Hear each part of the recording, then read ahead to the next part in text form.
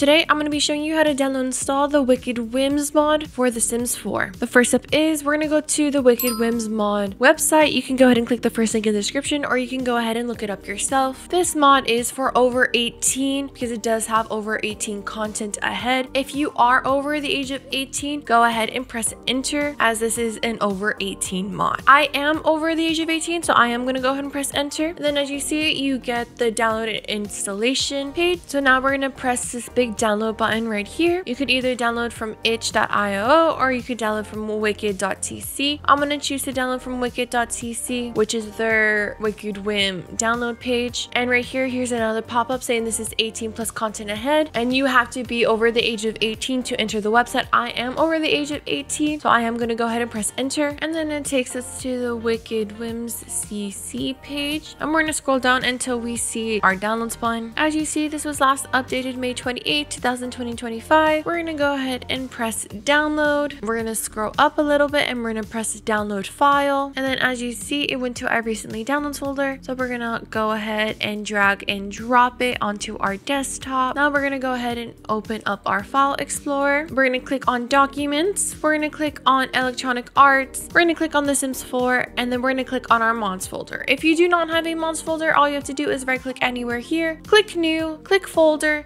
and label it mods. And now we're going to go ahead and open up our mods folder. So now we're going to extract our file. If you have Windows 11, you could just right click and press extract all, but if you do not, I'm going to go ahead and leave a file extractor extension in the description. So now we're going to right click our Wicked Whims zip file. We're going to press extract all. We're going to click browse. We're going to click documents. We're going to click electronic art. Then we're going to click The Sims 4. And then we're going to click our mods folder. And then we're going to press select folder. And then we're going to press extract. Okay, as you see, we got the Wicked Whims mod right here that says please remove old Wicked Whims mod if you have any before installing this. And then we have the Wicked Whims info and license text right here. This is just an instruction video. I'm going to go ahead and show you how to do this, so you could just go ahead and delete it. And then we have our Wicked Whims mod right here, so we're just going to drag and drop it onto our desktop. And as you see, we have everything that we need for our Wicked Whims mod to work. So we're just going to drag and drop the Wicked Whims folder back into our mods folder. And now we can go ahead and delete the zip file right here. And we also can remove this file that says please remove old Wicked Whims mod. I didn't have any Wicked Whims installed in my game, but if you do, you have to remove that before you install the game. So I'm going to go ahead and delete that. Okay, once you have your Wicked Whims mod folder and you have all the files that you want for it, now we can go ahead and go into our game. I'm not going to be installing anything extra for the Wicked Whims mod. It's just going to be with whatever the mod comes with. So I'm going to go ahead and close that out, and we're going to go into our game. Once we load up our game, we should be getting this mods pop up right here. This is showing everything that we have underneath custom content and script mods. When you scroll down to custom content, you should see your Wicked Whims right here, and when you scroll underneath script mods, you should see your Wicked Whims here as well. Once you see that, go ahead and press the check mark. If for whatever reason you did not get that pop-up, we're going to go ahead and go to these three dots right here. We're going to go to game options. We're going to go to other, and you want to make sure you have enabled custom content and mods and script mods allow check mark. Go ahead and press apply changes. Then you're going to press the X. Then you're going to exit your game, and then you're going to go ahead and relaunch your game. As you see, when we go into our game, we get this pop-up right here saying that we are running the Wicked Whims mod. And then here, there's more pop-ups for the Wicked Whims mod here as well. And then here, look, I can click on my sim, and then we have a Wicked option to click and go through. And as you see, we have all these different options in our Wicked option. And here we're getting more pop-ups about the mod, and that there's additional unique traits that you can give to your sim. You could go ahead and click here. This would give your sim Wicked attributes. You could go ahead and click it. As you see, we have the Wicked attributes up here. There's more above and more on the bottom, but they lean more a bit to on the sexual side of this mod, so I'm not going to show them, but they are there. And you could just go ahead and click it. It'll give this pop-up saying if you want to add the attribute that you clicked to your sim, you can go ahead and press OK, and if you don't want to, you can go ahead and press cancel. As you see, this mod did download and install successfully. If this video has helped you out, please go ahead and hit the subscribe button, and I'll see you guys next time.